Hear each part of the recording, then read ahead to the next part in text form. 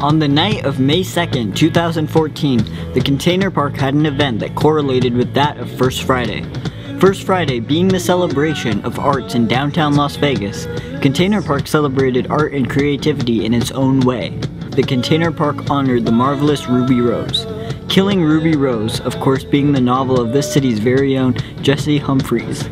Jesse Humphreys graduated from Chaparral High School here in Las Vegas and is now the proud author of a young adult novel. Killing Ruby Rose was the theme of that event, and it was the medium for Humphreys' very own CCSD writing competition. Over 600 submissions were considered, and she announced the top 10 on May 2nd. 2 of them were from our very own West Career and Technical Academy.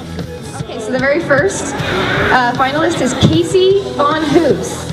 Casey Van Hoos and Isabella Esguerra were both in the top 10 finalists. But it was Casey Van Hoos who took first place the following day.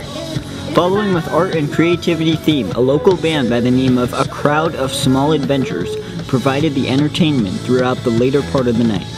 All in all, the event was a success, and everyone who participated and who helped it run was happy with the result, and will be looking forward to the next event.